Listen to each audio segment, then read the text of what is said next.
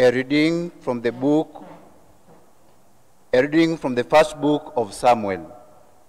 In those days, the boy Samuel was ministering to the Lord under Eli, and the word of the Lord was rare in those days. There was no frequent vision. At that time, Eli, whose eyesight had begun to grow dim, so that he could not see, was lying down in his own place. The lamp of God had not yet gone out, and Samuel was lying down within the temple of the Lord, where the ark of God was. Then the Lord called, "Samuel, Samuel." And he said, "Here I am," and ran to Eli and said, "Here I am, for you called me." But he said, "I did not call you. Lie down again." So he went and lay down. And the Lord called again, "Samuel." And Samuel arose and went to Eli and said, "Here I am, for you called me." But he said, "I did not call you. My son, lie down again." Now Samuel did not yet know the Lord, and the word of the Lord had not yet been revealed to him. And the Lord called Samuel again the third time. And he rose and went to Eli and said, "Here I am, for you called me." Then Eli perceived that the Lord was calling the boy. Therefore Eli said to Samuel, "Go, lie down, and if he calls you, you shall say, 'Speak, Lord, for your servant hears.'" So Samuel went and lay down in his place. And the Lord came and stood forth, calling us at other times, "Samuel, Samuel." And Samuel said, "Speak, for your servant hears." The word of the Lord.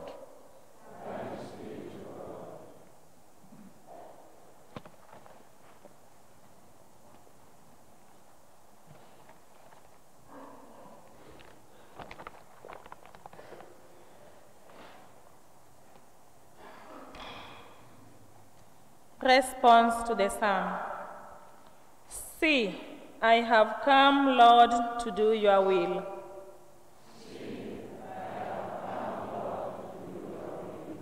See, I have come, Lord, to do your will. We shall be led by the choir.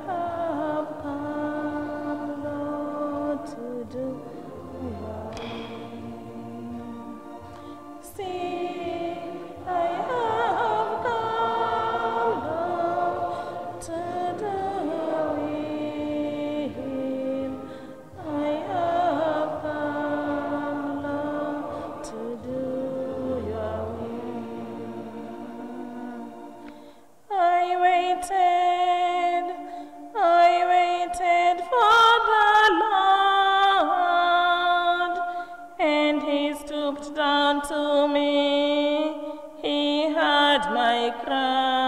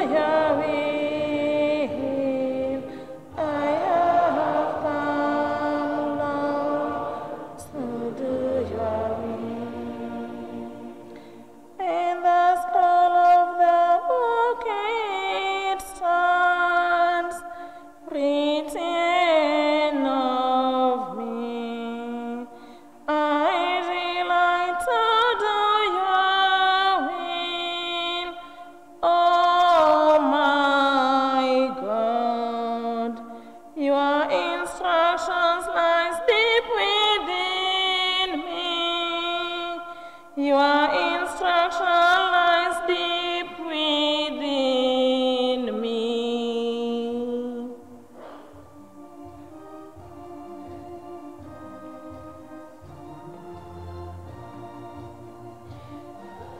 Sing, I have come, Lord, to do your will. I have come, Lord, to do your will. Sing, I have come, Lord, to do your will. I have come, Lord, to do your will. Your justice I have proclaimed in the great assembly. My lips I have not sealed. You know it, oh Lord.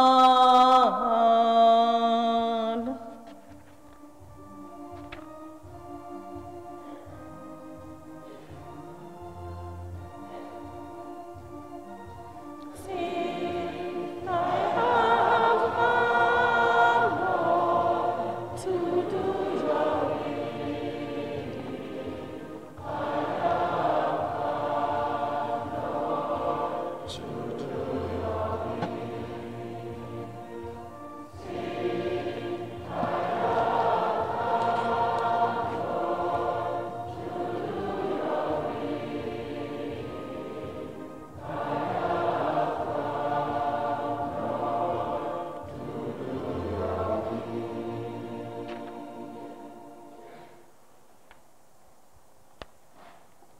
your A reading from the letter of St. Paul to the Philippians.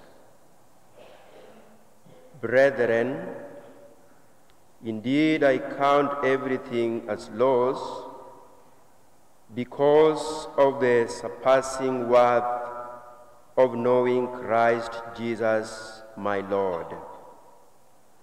For in his sake I have suffered the loss of all things and count them as refuse, in order that I may gain Christ and be found in him, not having a righteousness of my own based on law, but that which is through faith in Christ, the righteousness from God that depends on faith, that I may know him and the power of his resurrection, and may share his sufferings, becoming like him in his death, that I may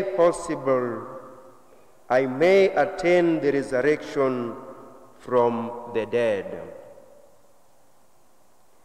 Not that I have already obtained this, or I am already perfect, but I press on to make it my own, because Christ Jesus has made me his own. Brethren, I do not consider that I have made it my own, but one thing I do, forgetting what lies behind and straining forward to what lies ahead, I press on towards the goal for the prize of the upward call of God in Christ Jesus. The word of the Lord.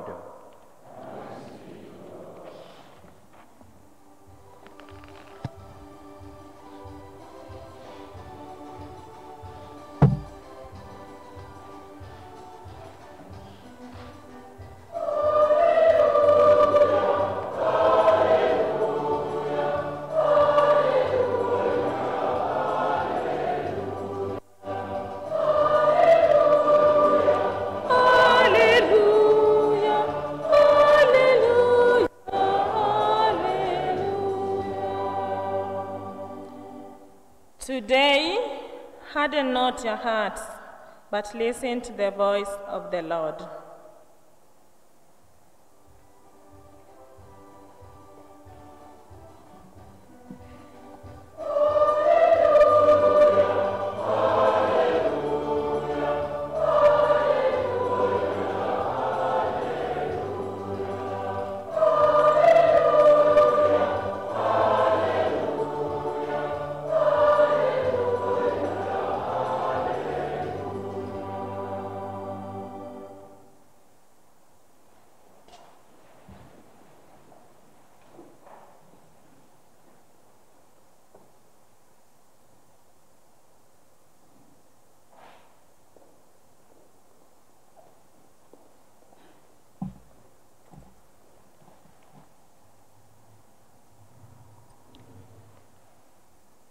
The Lord be with you. And with your spirit. A reading from the Holy Gospel according to Matthew.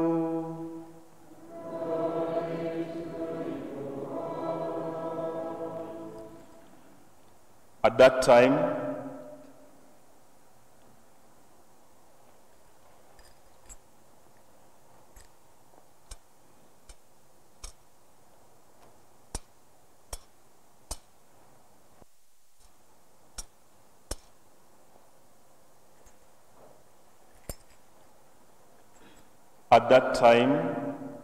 some of the scribes and Pharisees said to Jesus, "Teacher, we wish to see a sign from you."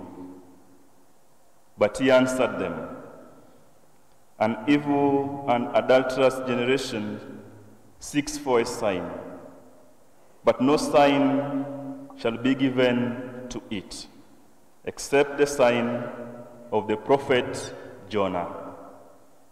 For as Jonah was 3 days and 3 nights in the belly of the whale, so will the Son of Man be 3 days and 3 nights in the heart of the earth.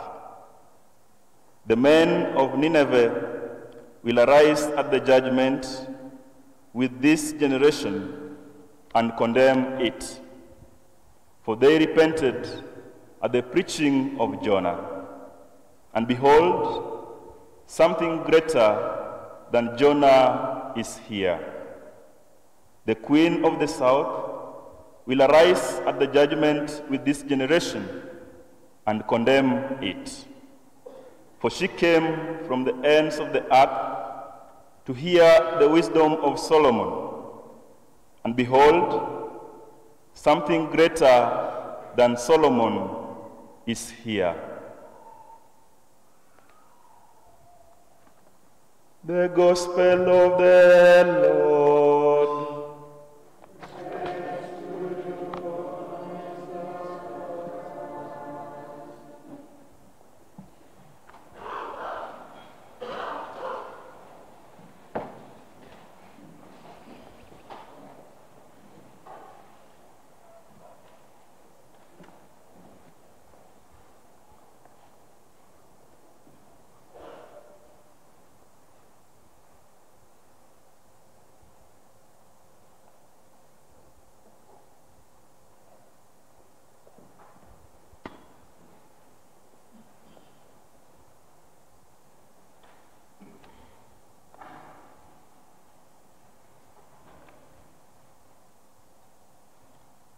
God is good, and all the time. We are gathered here as members of the family of the Archdiocese of Kisumu to celebrate the gift of the priesthood in 2 of our brothers who have served God for 25 years. And may our 2 brothers, please, we can't take for granted. People might not be knowing you. Once more, just step forward. Gabriel and Peter, step forward.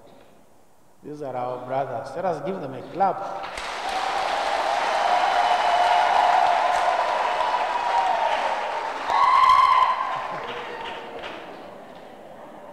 Anybody who is 25 years old here, please stand up. Anybody 25 years old? 20, yes, please come forward. Please come forward. Just come. 24 years old. That is how old Gabriel and Peter are. Just come and stand next to them here. And there is another one and another one. Yes, welcome.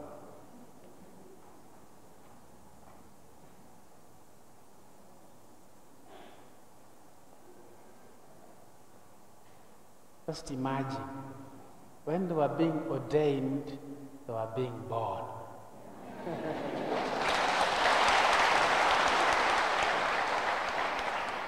I want to ask them secret questions. You won't hear.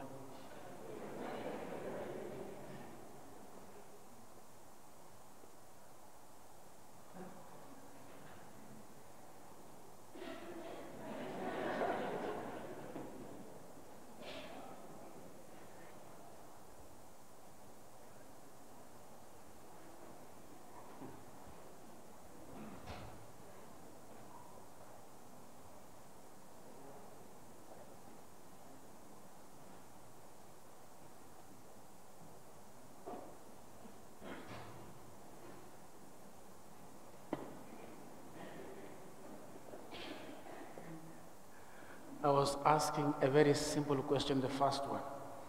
Are you married?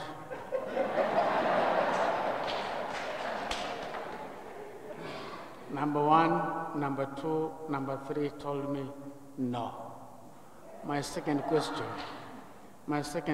was, are you going to become a sister? No.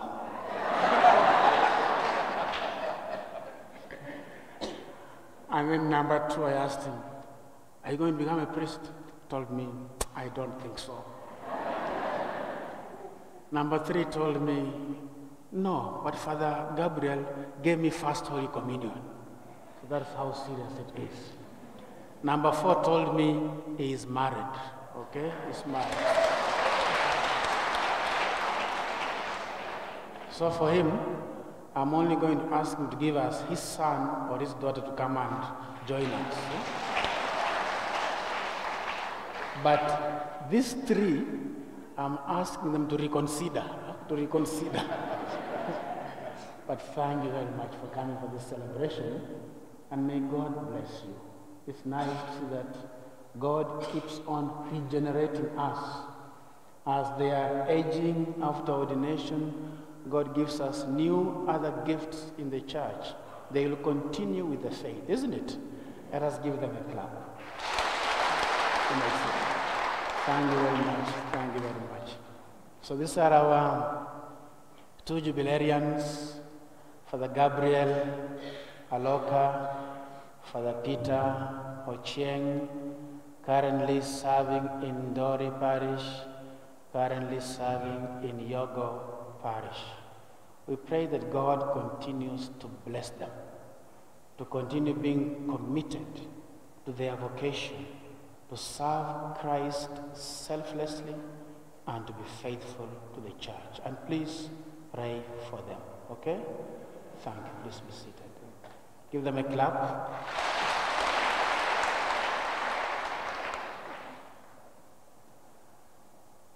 The call of Samuel. I opted that we reflect on the call of Samuel, because even though we are not celebrating the first day of their ordination, we are celebrating the 25th year of their ordination, but the call of Samuel is still applicable to us, even in the year of Jubilee, because it invites us to continue soul searching and asking ourselves, have I responded appropriately, adequately, to the invitation of God to serve him? Samuel was in the right place when he received the vocation from God. He was ministering under Eli in the temple. At Shiloh, he was ministering under Eli, and he was forming him. He was helping him. He was directing him. So much so that when Samuel heard the voice calling him, he rushed to the trusted mentor, Eli, to ask him, "You called me?" And he told him, "No." So Samuel goes to a person whom he trusts to get the direction of his life. "You called me. I heard your voice." Eli told him, "Go back and rest." 3 times he came to him. The 3rd time he told him, "Go back and sleep. If you hear a voice again, respond like this: 'Speak, Lord, your servant is listening.'" The first 3 times he said, "Here I am, here I am, here I am, nipo." The 3rd time, "Ongea Bwana, mtumishi wako anasikia."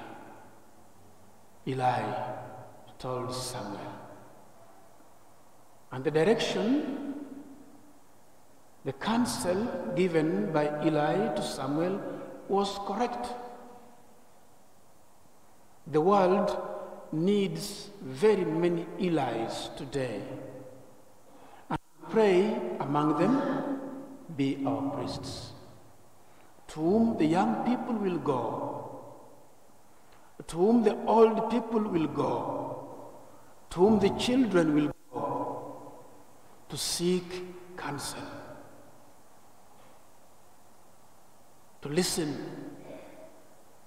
for the way to direct their lives in ways that are pleasing to God. And the celebration of our 2 priests here is partially a celebration of that. For 25 years, they have been Elis in the lives of many people, giving direction to their lives. Go back. When you hear, say, "Speak, Lord. Your servant is listening." They have said this during the celebration of sacraments, the sacrament of baptism. The priests, the 2 of them, have indicated to you whom to listen to, whose voice to hear. In the celebration, the sacrament of First Holy Communion, they have done the same. During the sacrament of reconciliation, confession, Kibuye, they do the same, especially Kibuye. A priest, at a very personal level, gives you indicators as to how to reorganize your life to be pleasing to God, telling you in many words, "Go, you hear the voice of the Lord, say, 'Speak, Lord, your servant is listening.'" But not only that, even when he's preparing you for confirmation, while awaiting the coming of the bishop, he's doing the same. When he's preparing you for marriage and during marriage, celebration, he's doing exactly that. He's telling you whom to listen to, giving guidance. But even during mashauri in the office, you come with many challenges. Want the guidance of the priest. He is behaving like Eli, giving guidance, direction to our lives. It is because of this that we celebrate them, and they have touched the lives of many wherever they have worked, and now presently in Yogo and in Ndori. But that is not all.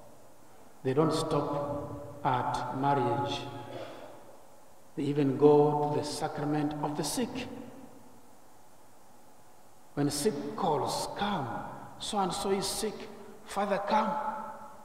Even when he's about to sit down for lunch, he has to put the lunch aside and rush, because sick call is a matter of life and death. It can't wait for lunch. He goes to give direction to life, even during those difficult times when you need the strengthening of the spirit and the body. But that is not even all.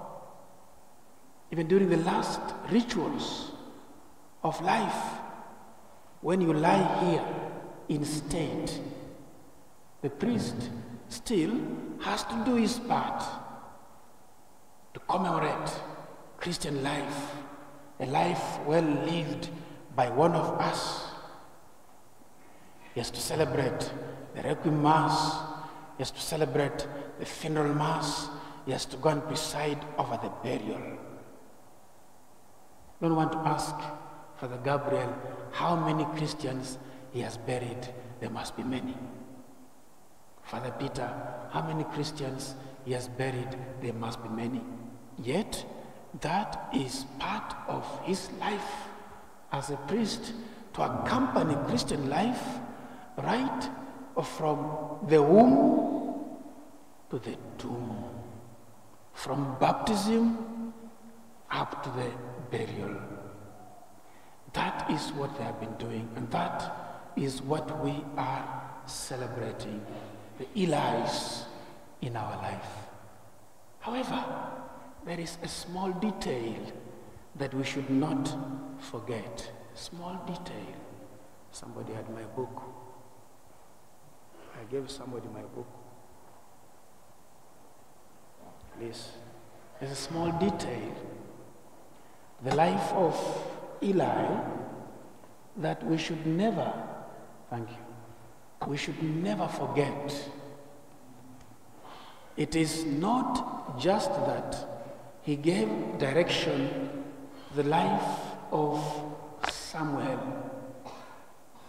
Behind the story of Samuel and Eli, there is another story of failure. When you read the story of Samuel, this is a detail about the story of Samuel that we should never forget. Behind the story of Samuel is the story of failure, the tragic story of failure as a parent and as a leader. And that is the reason why God is calling Samuel. Many times, when we read the story of Samuel, we stop at the vocation part. But we rarely listen to why God was calling Samuel. Listen to why God was calling Samuel. The reading of today, the first book of Samuel, chapter 3, verse 1 to 10. We normally stop at 10. But listen to the other part. After he has been called, listen to what God is telling Samuel. Yahweh then said to Samuel, I am going to do something in Israel which will make the ears of all who hear it to ring. I shall carry out that day against Eli everything that I have said about his family from beginning to end.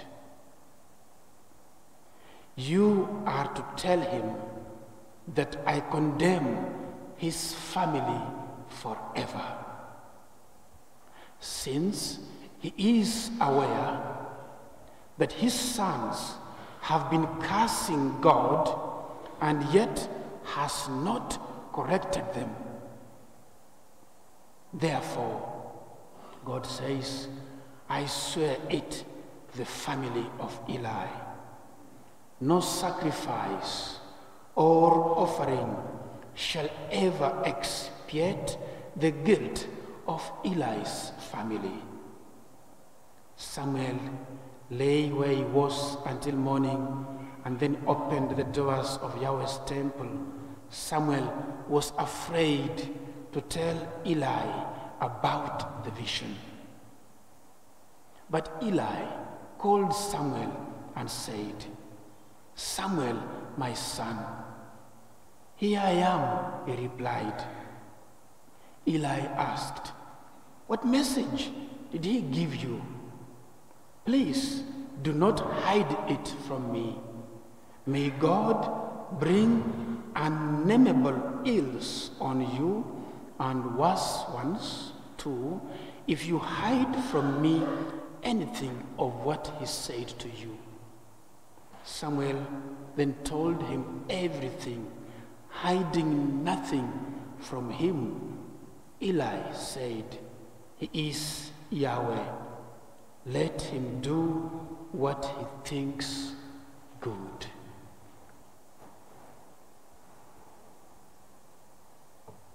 Imagine if God called you and sent you to your parish priest, that go and tell your parish priest, I'm about to destroy him. What do you do? Kama Mungu angekuita akuambie, enda uambie paroko wako, mimi nataka kumwangamiza saa hii, utaenda ukikimbia? Si utashtuka? Utashtuka. Enda umwambie askofu, nimekasirika na yeye, utashtuka kwanza. Na hivyo ndio ilikuwa na Samuel. Eli ni mwalimu wake, amemtunza, amemkuza, amemsaidia, amemfundisha vitu vingi. Alafu Mungu anamuita, anamtuma kwa Eli amwambie ujumbe mzito juu ya familia yake, kwamba familia yake i karibu kuangamizwa.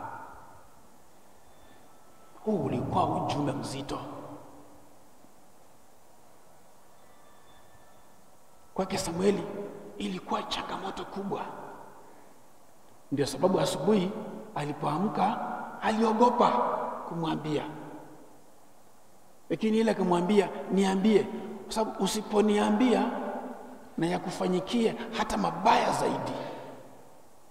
Samuel akaogopa, akamwambia yote ambayo Mungu alikuwa amemwambia. Kwa nini Mungu alimwambia?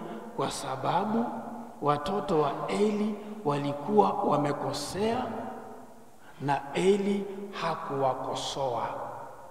Walikuwa makuhani, walikuwa mapadri, lakini walitenda mambo yasiyofaa mbele za Mungu, na Mungu alikasirika na wao. Walitumia vibaya kipaji cha upadri, na kwa sababu baba yao hakuwakosoa, Mungu anamwadhibu. God wants to punish Eli because his children misbehaved with the priesthood and he did not correct them. This is the tragic story behind the call of Samuel. God has rejected Hophni and Phinehas the two sons of Eli. He has rejected them. They are bad sons. In their place, he is choosing Samuel. So apart from the direction Eli is giving the life of Samuel, he is a sad man because he has been told already this message. It's as if Eli is saying, this is perhaps my second chance. Let me try to correct the mistakes I made with my sons. I help Samuel. The call of Samuel is judgment to Eli. If God gives us gifts and we don't use them well, God's work will not stop. It will not stop. God will choose somebody else to do it, but the choice of somebody else means judgment on our part. If you have talent, God has given you to use it in the church, in your parish, and you don't use it, God will choose somebody else, and the choice of somebody else is judgment on your part, as it happened to Eli. Yet, for a servant of God, you must be courageous enough to speak even the big truth to people. Tell them the truth under the command of God. Do not be afraid. And Samuel was not afraid. Now, the call of a priest now shifts from being the call of Eli and turns to be the call of Samuel. One who tells the truth to everybody, even when it is bitter truth. A priest cannot keep quiet, because if he keeps quiet, when things are going wrong, he becomes complicit. As we celebrate the silver jubilee of our brothers here, we celebrate the constant reminder to us, priests, that we have a vocation that is not ours. It comes from God, and God has put us on mission. And as priests, we should not be afraid to say the hard things to people in their lives. Those hard things might be for their salvation, just as Samuel learned. But Eli failed to say the hard things to his sons, Hophni and Phinehas. And because of that, they got lost. God has rejected them. In the next verse, they are going to die. After they die, Eli is also going to die. That is the tragic truth behind the call of Samuel. And every priest, every day of our life, we remember this truth. God has invited us to be truthful with people, gentle but truthful with people. Tell people the truth of God. It is my prayer that our two priests have been doing that for the last 25 years, correcting people, telling people the hard things about faith in God. Sometimes it happens personally, in personal encounters, when people come to the office for mashauri. Tell people, no, you can't divorce your wife. There is nothing to make you divorce your wife. And a priest must tell you the truth. This marriage was properly celebrated. You can't marry another wife when the one with whom you married in the church is still alive. It's against the law of God.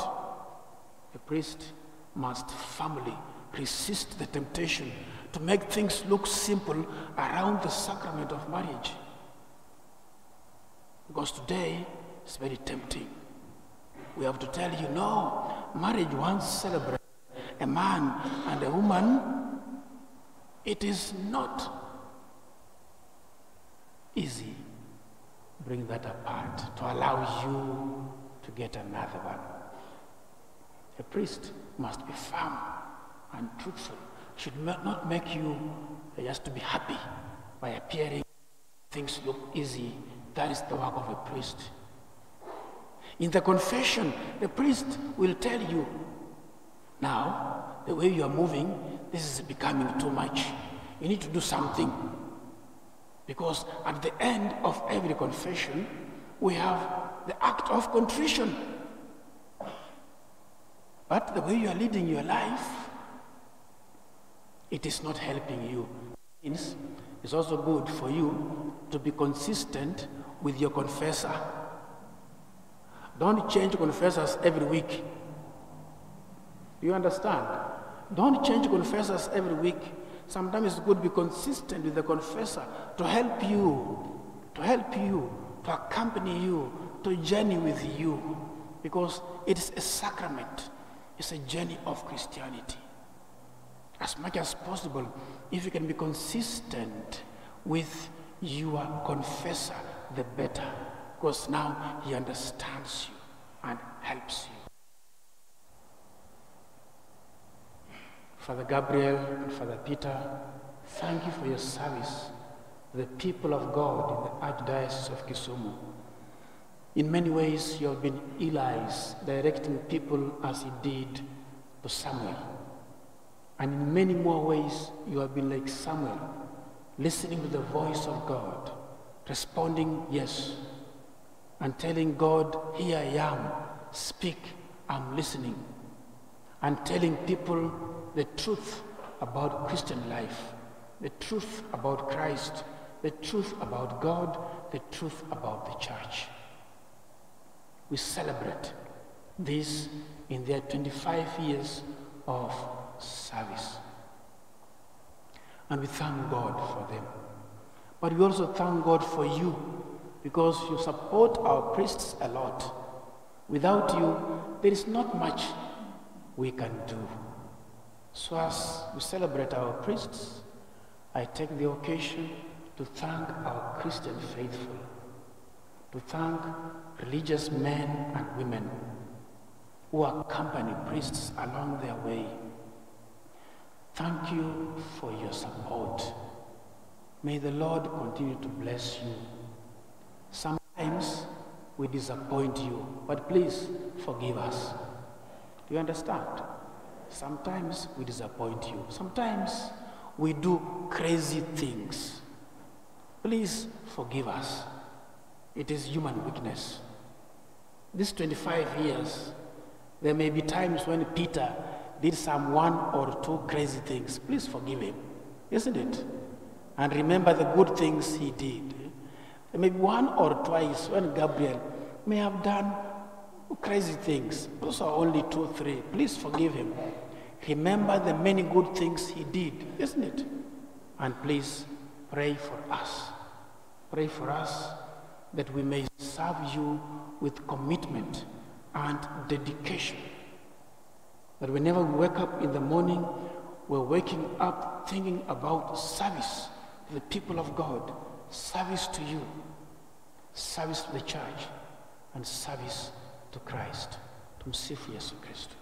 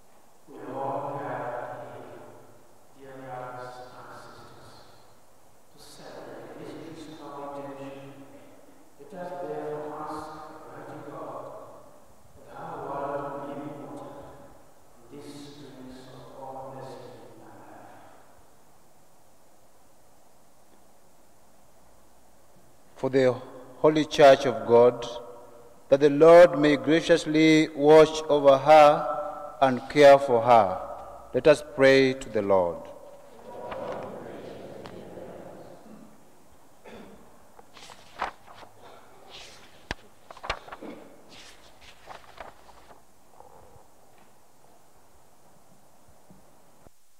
For all who have vowed themselves to God, that with their help they may faithfully keep to their resolve.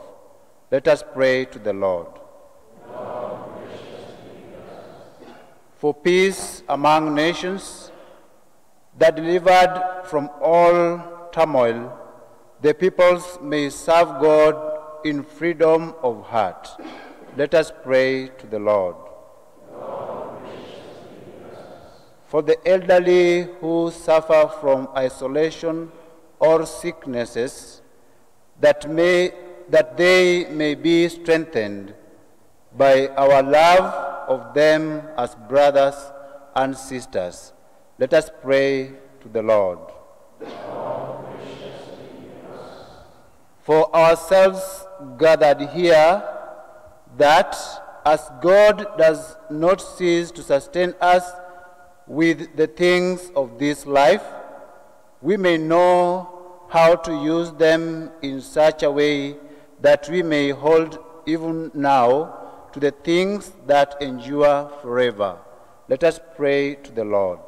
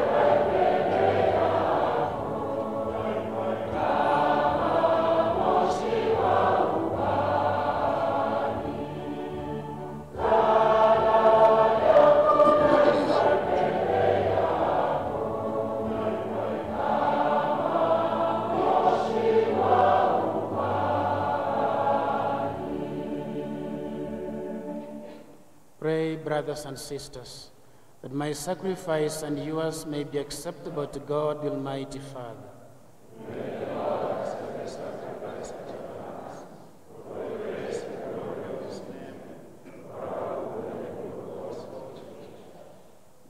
We offer you this sacrifice of praise, O Lord, for the deepening of our service of you, for that what you have conferred on us, unworthy as we are, you may graciously bring to fulfillment through Christ our Lord.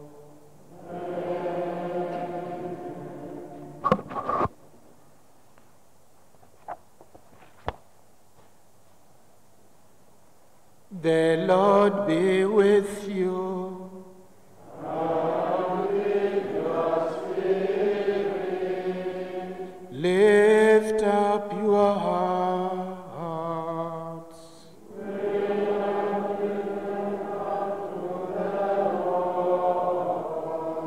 Let us give thanks to the Lord our God.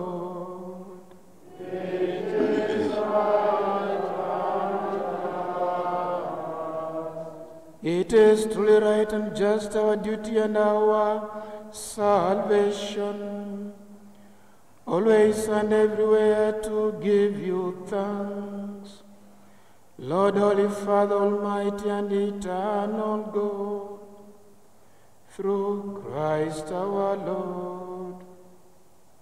For at the Last Supper with his apostles, establishing for ages to come the saving memorial of the cross, he offered himself to you as the unblemished Lamb, the acceptable gift of perfect praise. Nourishing your faithful by his sacred mystery, you make them holy so that the human race, bounded by one world, may be enlightened by one faith, and united by one bond of charity.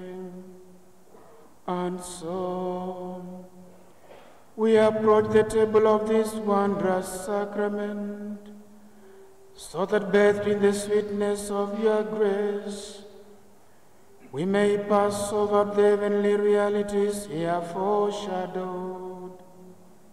Therefore, all creatures of heaven and earth, sing a new song in adoration, and we, with all the host of angels, cry out and without end as we acclaim.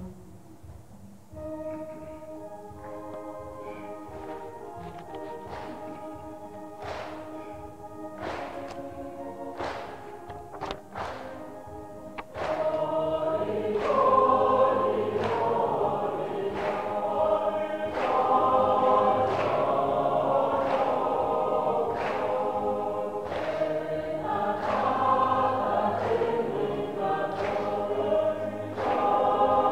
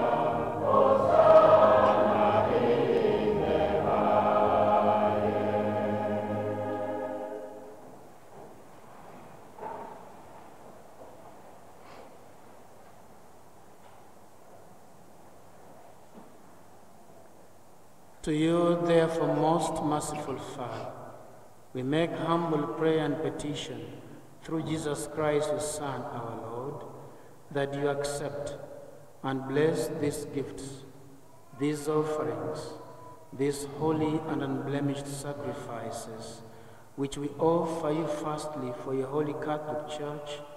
Be pleased to grant her peace, to guard, unite, and govern her throughout the whole world, together with your servant Francis, our Pope, me, your unworthy servant, and all those who holding to the truth hand on the Catholic and Apostolic faith. Remember, Lord, myself, your unworthy servant, Father Gabriel, and Father Peter, and all gathered here whose faith and devotion are known to you. For them we offer this sacrifice of praise, or they offer it for themselves and all who are dear to them, for the redemption of their souls, in hope of health and well-being, and paying their homage to you, the eternal God, living and true. In communion with us whose memory we venerate, especially the glorious ever Virgin Mary, Mother of God and Lord Jesus Christ, and blessed Joseph as spouse, your blessed apostles and martyrs, Peter and Paul, Andrew, James, John, Thomas, James, Lee, Bartholomew, Matthew, Simon and Jude, Leonard, Titus, Clement, Sixtus, Cornelius, Cyprian, Lawrence, Chrysogonus, John and Paul, Cosmas and Damian, and all your saints, we ask that through their merits and prayers, in all things we may be defended by your protecting help. Therefore, Lord, we pray, graciously accept this oblation of our service, that of your whole family. Order our days in your peace, and command that we be delivered from eternal damnation and counted among the flock of those you have chosen. Be pleased, O God, we pray, to bless, acknowledge, and approve this offering in every respect. Make it spiritual and acceptable, so that it may become for us the body and blood of your most beloved Son, our Lord Jesus Christ. On the day before he was to suffer, he took bread in his holy and venerable hands, and with eyes raised to heaven, to your God, his almighty Father, giving you thanks, he said the blessing, broke the bread, and gave it to his disciples, saying, "Take this, all of you, and eat of it, for this is my body, which will be given up for you."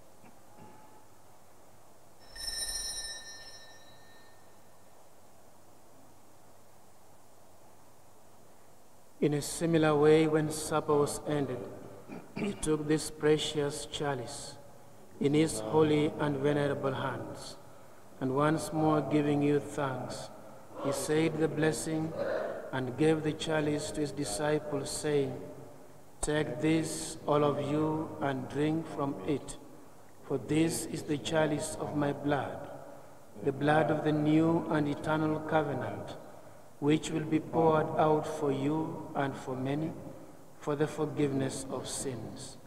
Do this in memory of me."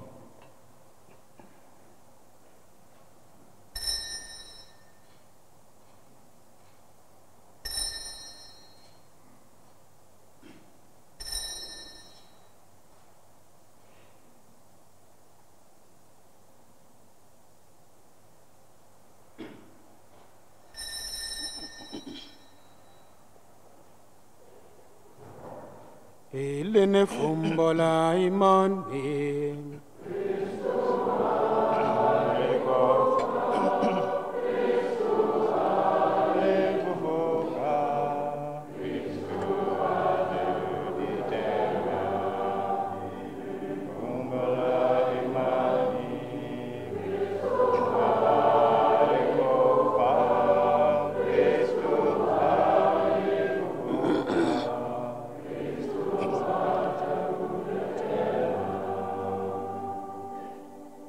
Therefore, O Lord, as we celebrate the memorial of the Blessed Passion, the resurrection from the dead, and the glorious ascension into heaven of Christ, your Son, our Lord, we, your servants and your holy people, offer to the glorious majesty from the gifts that you have given us, this pure victim, this holy victim, this spotless victim, the holy bread of eternal life, the chalice of everlasting salvation.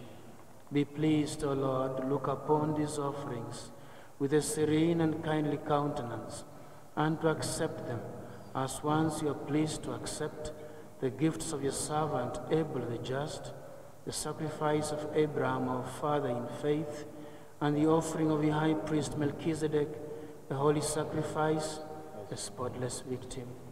In humble prayer we ask, Almighty God, command that these gifts be borne by the hands of your holy angel to your altar on high in the sight of your divine majesty, so that all of us who through this participation at the altar receive the most holy body and blood of your Son may be filled with every grace and heavenly blessing.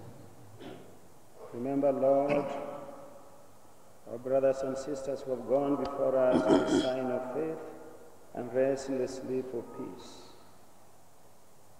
Grant them, O Lord, we pray, and all who sleep in Christ, a place of refreshment, light, and peace.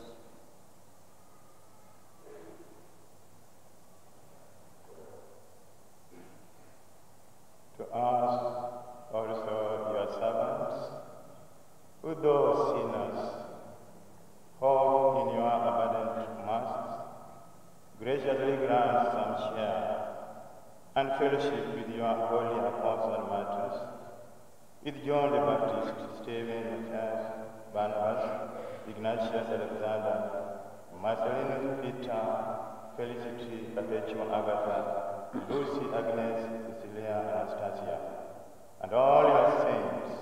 Admit us, we beseech you, into their company, not weighing our merits, but granting us your pardon.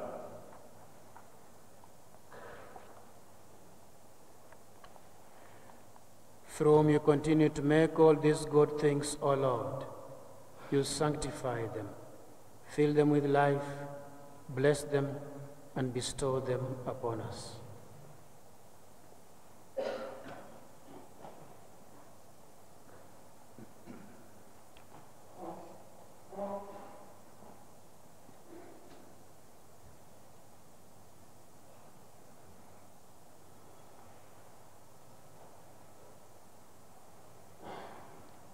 Through him, and with him, and in him, O God, Almighty Father, the unity of the Holy Spirit, all glory and honor is yours forever and ever.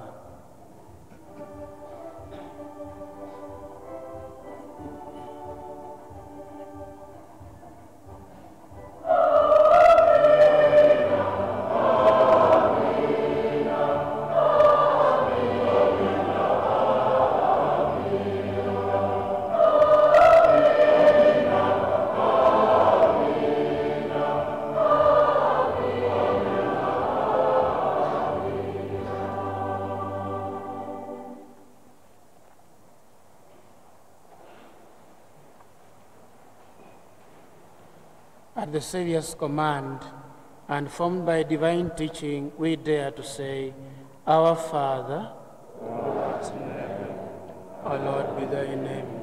Thy kingdom come, thy will be done on earth as it is in heaven. Give us this day our daily bread, and forgive us our trespasses, as we forgive those who trespass against us. And lead us not into temptation, but deliver us from evil. Deliver us, Lord, we pray, from every evil. Graciously grant peace in our days, that by the help of your mercy we may be always free from sin and safe from all distress, as we await the blessed hope, the coming of our Savior, Jesus Christ.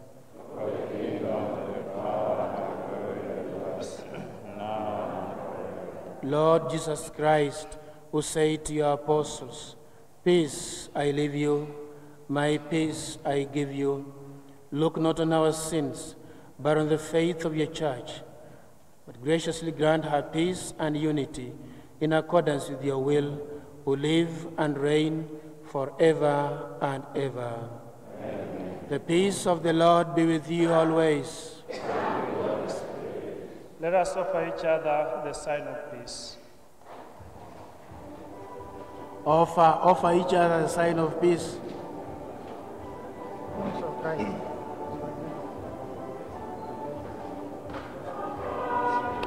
Congratulations. Thank you. Thank you so much.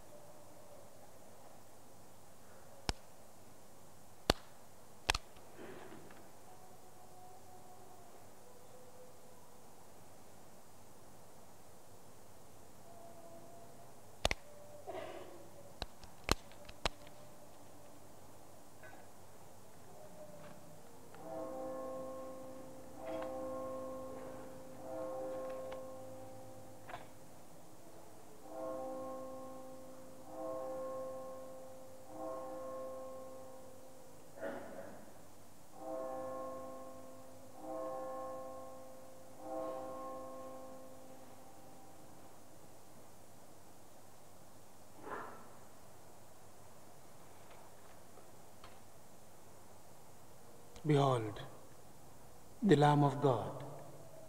Behold him who takes away the sins of the world. Blessed are those called the supper of the Lamb.